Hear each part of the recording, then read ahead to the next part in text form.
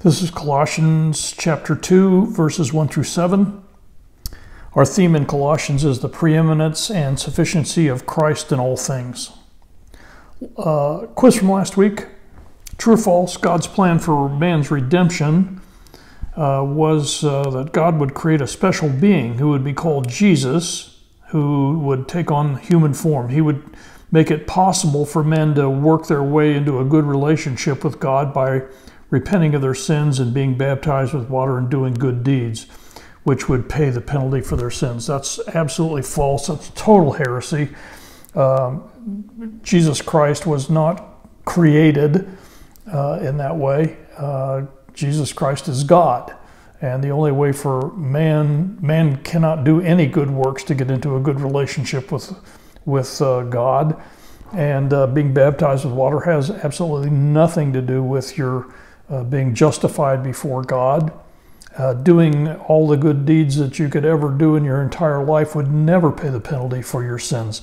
But there are a lot of people that believe various elements of this, and in fact, they don't believe that Jesus was even God. And these are horrible, horrible things that are taught to various people in denominations in the church today. So that's totally false teaching.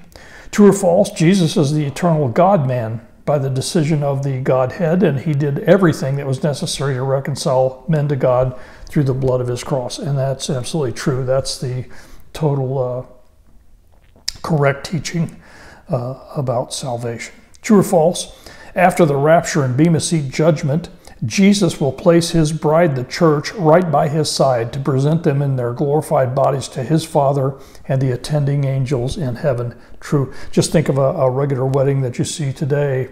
The man and wife are presented to the witnesses after the marriage ceremony, and they're there in all their glory, and everybody gets to see that, and all smiles, and they look upon them, and it's a beautiful thing. It's a beautiful picture. Marriage is a beautiful picture of what happens when Jesus presents his bride to the Father and to the angels. Those who do not learn sound doctrine will be taught the doctrine of demons. And there's only two sets of doctrine. There's sound doctrine, apostolic doctrine, and there's the doctrine of demons. They're not going to know they're deceived if you're not learning doctrine being taught from a dispensational hermeneutic, which includes free grace salvation, pre-tribulation rapture, premillennial second coming of Christ, future earthly 1,000-year future kingdom where Christ rules and reigns from Jerusalem, God's separate plan for Israel and his plan for the church. You are being deceived. And this is true. You're learning false doctrine. You're being deceived. You are learning the doctrine of demons if you're not learning these types of doctrines. True or false, as Christians, we suffer for the sake of Christ because we are his body. Satan can't touch Christ, who's currently in heaven at his Father's right hand, so he attacks Christ's body here on the earth. And as we near the end of the church age, these attacks are going to increase in number and severity. A recent study by Gordon Cromwell University shows that nearly 100,000 Christians a year, or 1 every 6 minutes, is being martyred. This is true. I believe it's something like in the last decade, maybe a little longer than that. More Christians have been martyred than in the entire 2,000-year period of the church. So Satan is definitely stepping up the plan of attack on the church. Exposition of our verses for this lesson, and as I said, this is Colossians 2, verses 1 through 7.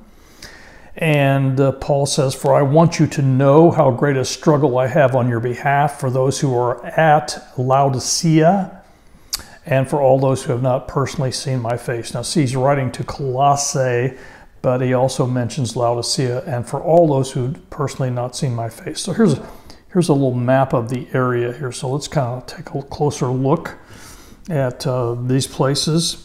So remember, here's Ephesus, which is where Paul had taught from.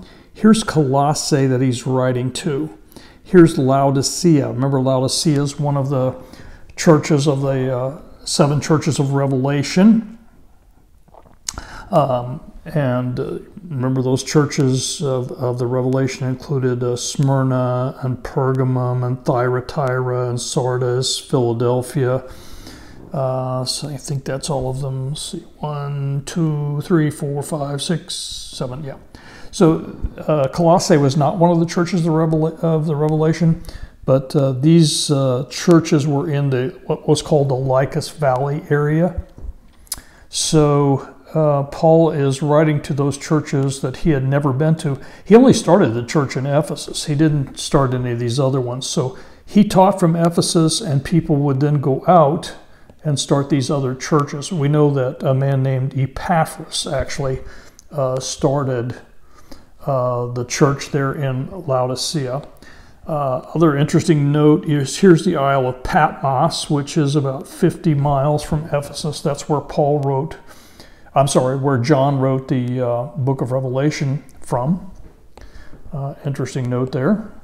And also just a note, here is Tarsus. Remember, it is Saul of Tarsus. That's Paul's hometown. Antioch was his home church.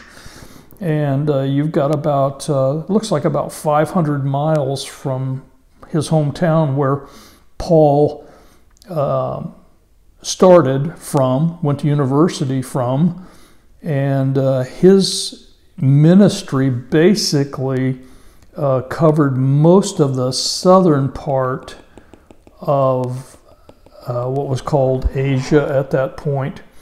If you read the book of 1st and 2nd Peter, 1st and 2nd Peter actually dealt with Jews that were in this particular area. Paul never went up into that area, but Paul's area did include like right up in here. So he had all of this kind of area right in through here. And then he went, of course, over into, opened up Europe. Remember, from Troas, he goes over to Philippi was his first place. And then he works his way down the coastline, ending up here down in Athens and Corinth, so forth. And then he would go on over into, he would end up over in Rome. But he also, his first journeys were from Antioch over here into Cyprus. And then he went up into this Perga area and these little areas right into here. So anyway, just a little quick few interesting notes. Get rid of all that. So in case you ever want to use this map.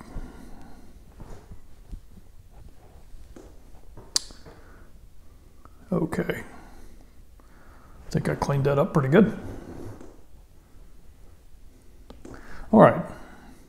So Paul had not been to or started any of those churches in Lycus Valley. Those had all been started by and taught by new believers in Ephesus. And these people went back to their cities, started those churches. We know that it was Epaphras, who Paul mentions in Colossians 1:7, who was the teacher and founder at the church at Colossae. So the remaining churches mentioned as the 7 churches of Revelation, those are shown on that map. Paul didn't visit those churches, nor did he start them. And that's Smyrna, Pergamum, Thyatira, Sardis, Philadelphia, and Laodicea. Of course, Ephesus makes the 7th.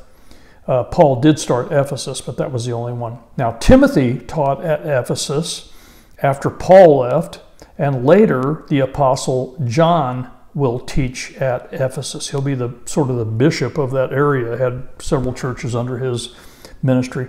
Paul would write 1st and 2nd Timothy to encourage Timothy while Timothy was pastoring in Ephesus. And John wrote 1st, 2nd, and 3rd John while he was in Ephesus. And later he would write Revelation from the island of Patmos, as we said, about 50 miles south. Actually, it's southwest. Sorry. Southwest. Southwest of Ephesus. So, Paul mentions he has a great struggle for both Colossae and Laodicea and all those who had not seen his face. He explains what he meant by that. His struggle is a spiritual one in prayer for them. He hasn't been there physically, so he's got a spiritual struggle going for them in prayer. And he uses this word agona, which was a place where the Greeks assembled for the Olympic and Pythian Games, had their contests of the athletes there. So he's using it as a metaphor. Paul likes athletic metaphors. He was a tiny little guy, apparently not an athlete at all, but he apparently liked those kinds of athletic metaphors. And he's experiencing that kind of a conflict in his being, implying a contest of spiritual foes and human adversaries they're facing. So apparently the areas of Colossae, Laodicea, the Lycus Valley, they were just totally infested with these false teachers who were promoting their Gnostic views. And these are false doctrines or doctrines of demons, which are those that are contrary to apostolic doctrine. And we'll get into that a little bit later. Verse 2, that their hearts may be encouraged, having been knit together in love and attaining to all the wealth that comes from the full assurance of understanding, resulting in true knowledge of God's mystery, that is, Christ himself, in whom are hidden all the treasures of wisdom and knowledge. So Paul desires that the saints in Colossae and all the churches in the area he had not visited, that their hearts be encouraged, having been knit together in love. So that's agape love for one another. That's the love that seeks God's will for that person above everything else. So the idea that the church there would be knit together suggests that this kind of love was needed, especially in light of the false teaching that was causing divisions among the saints in the local church. So Epaphras must have told Paul that this was dividing the church. This Gnostic teaching, these different doctrines were causing a lot of friction in the church, and they really needed to pull together in love.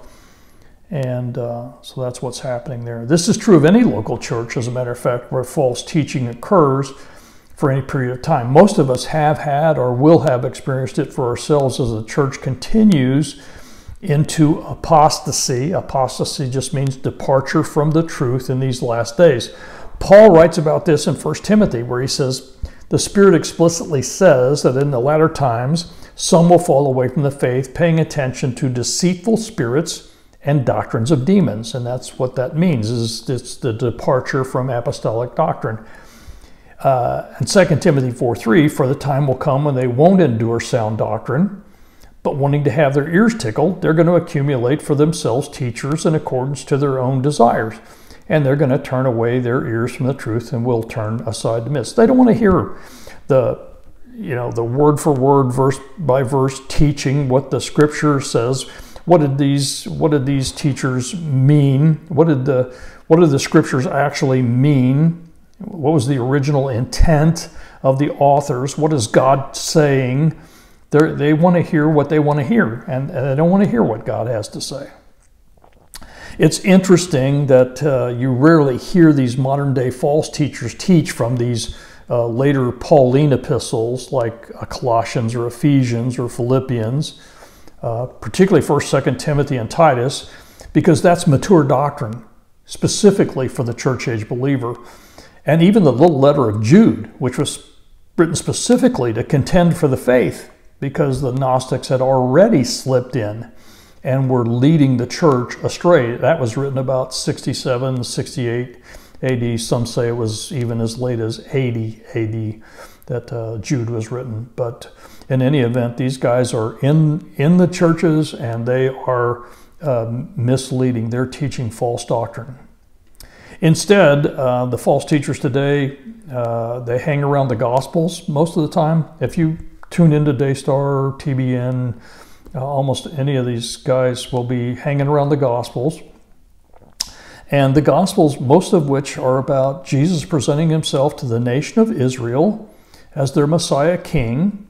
And he's doing signs and miracles to authenticate who he is. If they're Pentecostals, they're going to hang around the book of Acts, which is the history of the beginnings of the church and its transitions from Judaism. And it too is full of signs and wonders and miracles, a lot of activity of the Holy Spirit, spirit movement to authenticate the gospel and the apostles A lot of the gifts of the Spirit are active during that time, healings and tongues and all this kind of stuff, which they really love to latch onto.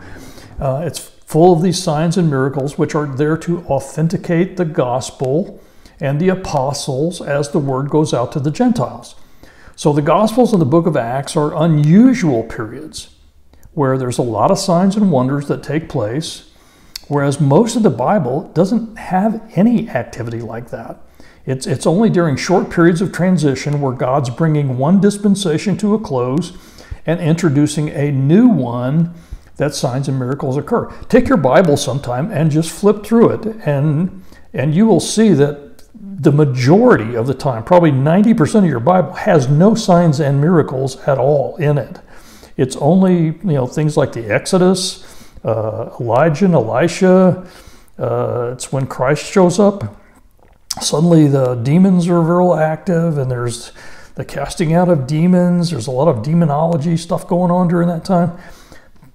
But for the most part, it's sort of business as usual. It's people living life, and there's no healings, and there's no speaking in tongues, and there's none of this stuff going on. So the only other time that you're going to see here in the future where there's a lot of signs and wonders going on is when Satan's man, the Antichrist, comes on the scene during the tribulation. And he's going to deceive many with his ability to mimic signs and wonders as if he's going to save the world. And people are going to be totally deceived by him. So most of the false teaching is going to stay in the Old Testament. They'll never get much past Acts because they can use the same tricks as the early Judaizers, or they can use the clever teaching of the Gnostics, both of which are totally destroyed by the Christian who is really well taught and grounded in the entire Word of God. And they especially know these epistles, especially the later solid teachings of the church, that the doctrine of the church became much more mature and much more documented as we get into the later Pauline epistles, like we said, Ephesians, Colossians, and so forth, and how the church is supposed to function, which is really 1st and 2nd Timothy and Titus. So we understand the New Testament by first understanding the Old Testament. We really wouldn't have a clue who Jesus is or why he was needed if there wasn't an Old Testament. You wouldn't have any reason to support the nation of Israel today if there was no Old Testament. We wouldn't have any understanding of good, evil, sin, heaven, hell, holiness, atonement, God, God's plan, death, eternal life, coming kingdom, spiritual warfare, so on, without both the Old and the New Testaments.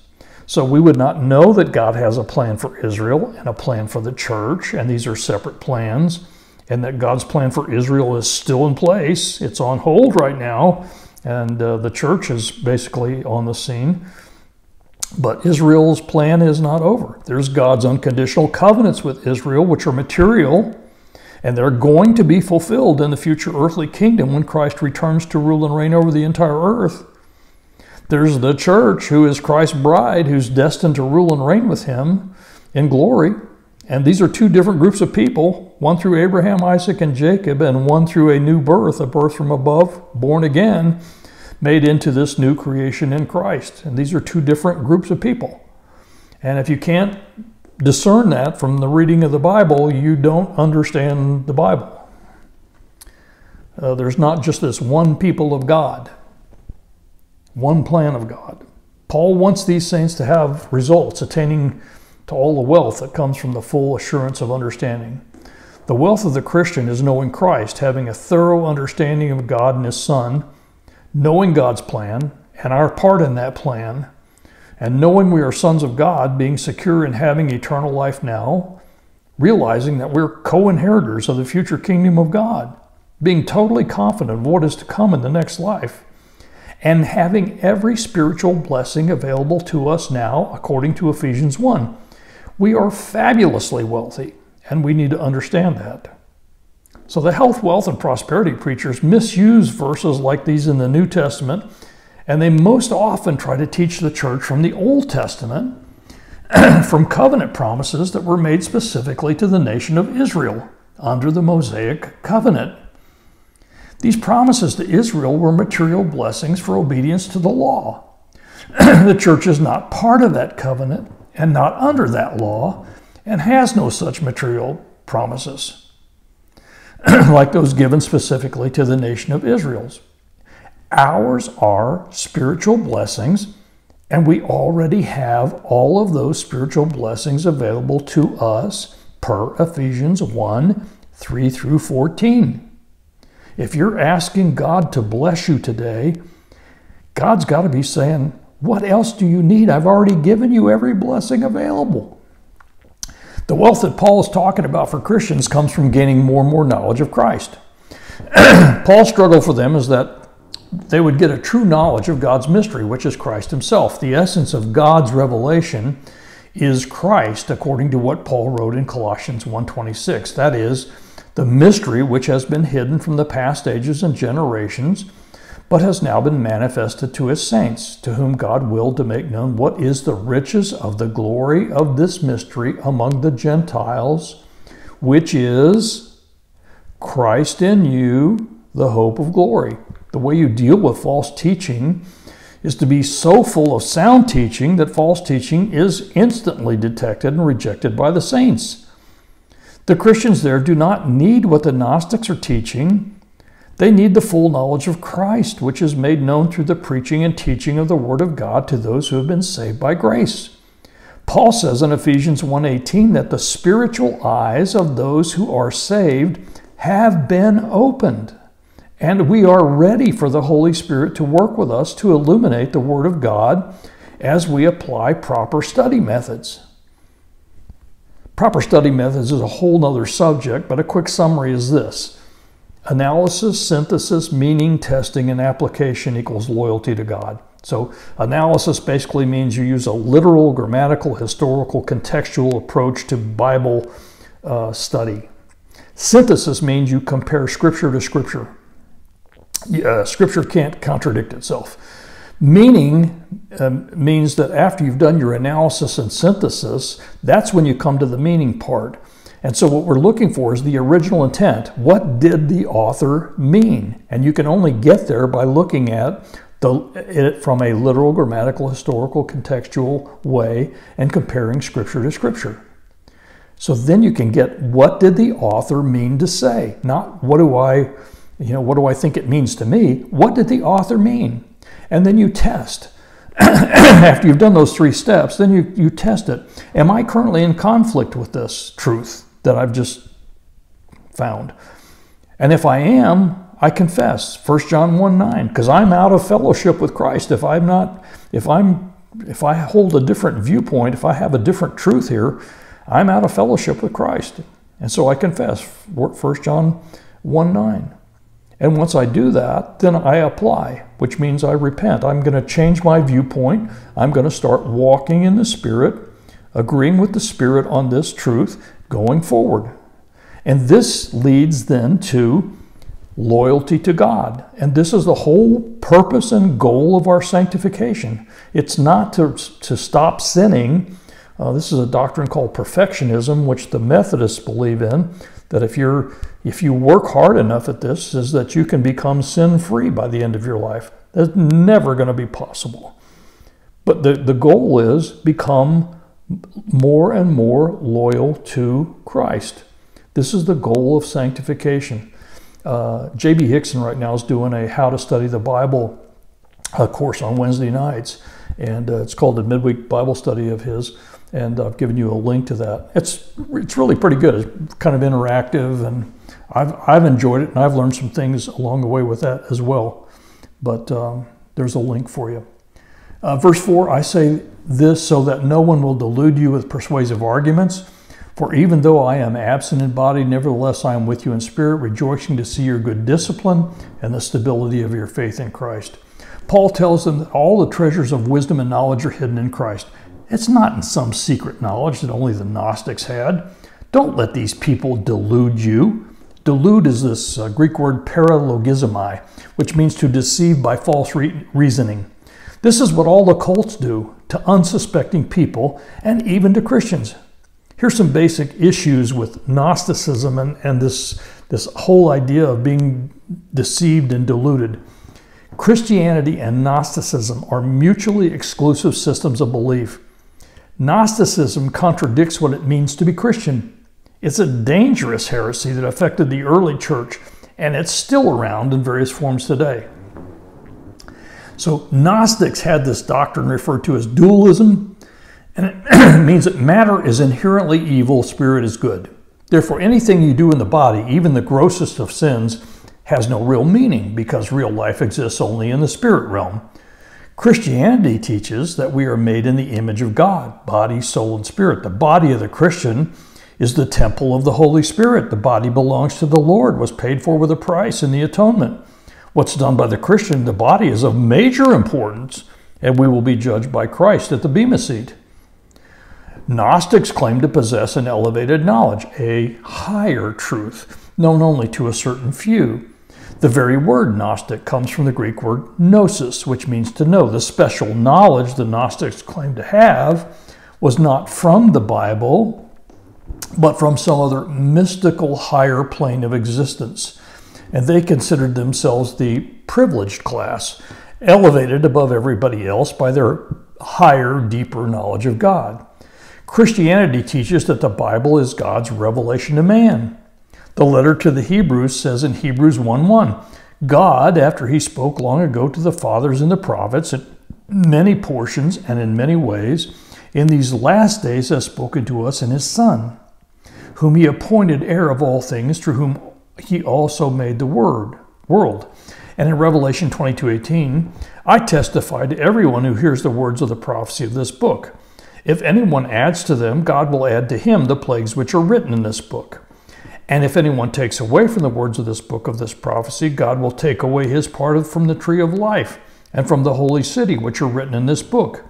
He who testifies to these things says, yes, I am coming quickly. Amen. Come, Lord Jesus. The grace of the Lord Jesus be with all. Amen.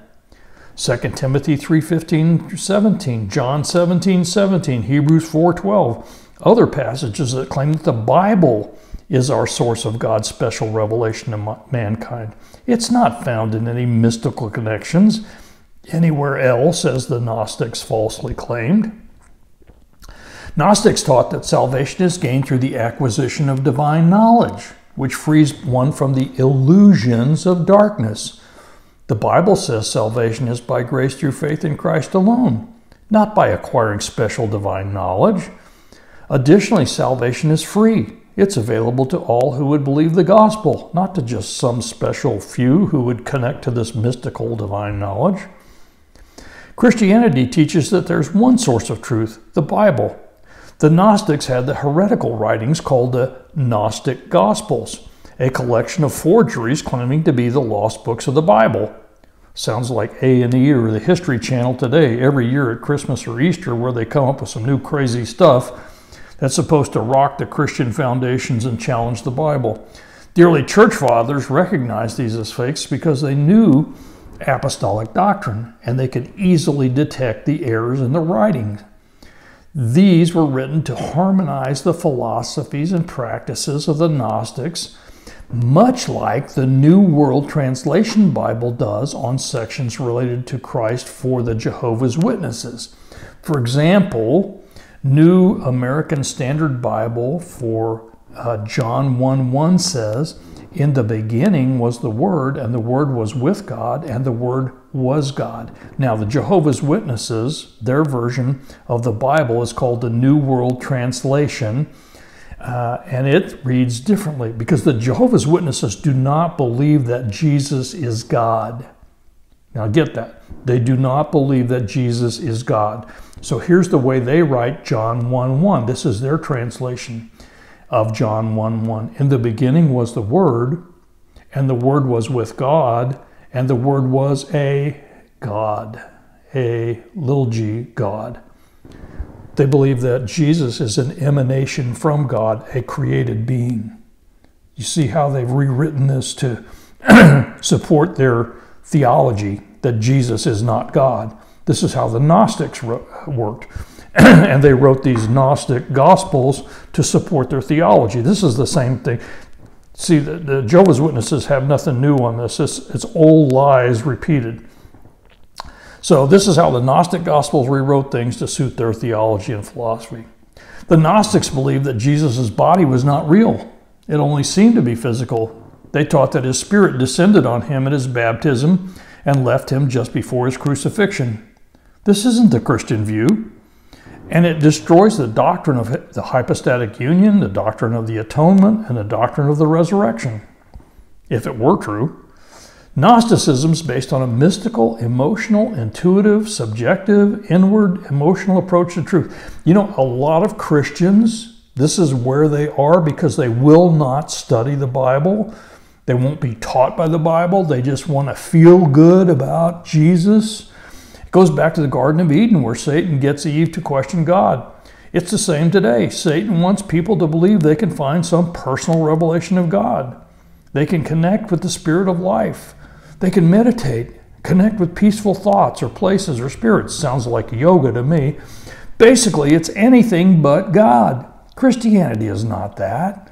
It's revealed truth from the one true God found in the written word. We test everything, and we take every thought captive to the word of God. Worship is our response to truth, not emotion. Romans 1:18, for the wrath of God is revealed from heaven against all ungodliness and unrighteousness of men who suppress the truth in unrighteousness, because that which is known about God is evident within them, for the God made it evident to them. For since the creation of the world, his invisible attributes, his eternal power, divine nature have been clearly seen, being understood through what has been made, so they are without excuse. God's given them plenty of information just in things to look around that he has created, and then he's given us special revelation through the Word of God. So man is without excuse. He's accumulating the wrath of God against himself for all this false teaching and heresy and flat-out denial of truth. Paul warns these churches, do not let these Gnostics deceive them with their false reasoning, persuasive arguments that are built on the lies of Satan himself. Learn Christ, because in him are all the treasures of wisdom and knowledge. He encourages them to stay with their good discipline, tentoxin, a military term meaning they are arranged in good order like good soldiers currently. I can see in Paul's mind, he might be seeing a Roman regiment in battle formation where they're close together, their shields are up, ready to take on the enemy. He sees them as a small army under attack and is encouraging them to stay in their formation to hold off the enemy. And because they're standing firmly, they're keeping the faith in Christ and not being misled. It's true that Christians are easily picked off if they get separated from a group of solid believers. And so Paul encourages them to stay in formation.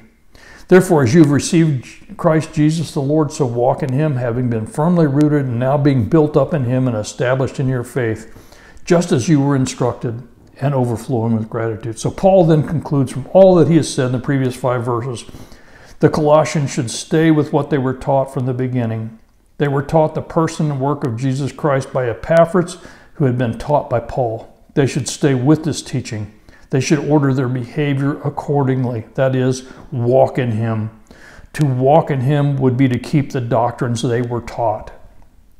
They'd been rooted in these doctrines so as to be anchored in them. They were now to be being built up in them as part of their present growth. And this all happens within the definitions of in him, which excludes the need for any Gnostic or Judaizer doctrines. Everything they need is found in Christ. This is where the growth process is established. Faith in Christ. Faith is trusting in Christ, and the more you know about him, the stronger your faith is, and the more trust you develop in the personal relationship with him. We know about him from the teaching of the entire Bible, not from the Gnostics. And in all of this, they are to be overflowing with gratitude to God. A few applications. Modern day false teachers generally avoid teaching the epistles, especially the later ones written by Paul. The doctrines taught there don't support what they want to teach, exposes them to their listeners. Expectations for how the church is to function are best defined by 1st and 2nd Timothy and Titus, not the book of Acts or the Gospels. Gnosticism was becoming prevalent during Paul's day. Warnings being given throughout the epistles are against false teaching, and you see it almost through the entire set of the epistles about false teachers, false teaching. It's a warning over and over and over again. False teachings, be it from the Judaizers or Gnostics, but it just seems to continue in the form of people wanting to have their ears tickled today. The number of Christian denominations attest to this. But the Lord hasn't canceled the church over this, but He's allowed it to continue for 2,000 years. To me, it sounds a lot like the nation of Israel, who had the Old Testament, but had drifted so far from its teaching as it was written, so that when Jesus showed up, they did not recognize Him, and they did not want Him. Is that what's happening with the church? Will there simply be a remnant left by the time the rapture occurs? Question. For those of us who have been exposed to the fundamentals of sound teaching, stay with it. That's Paul's exhortation to the Colossians, and a good one for us to remember. Even if you're in a church who does not have it all together, you know what is true and what is false. Stay with what you were taught.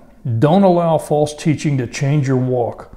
Walk in the Spirit, walk in Him, stay at the top of your Christian sanctification experience. The Lord is coming soon. See you next week.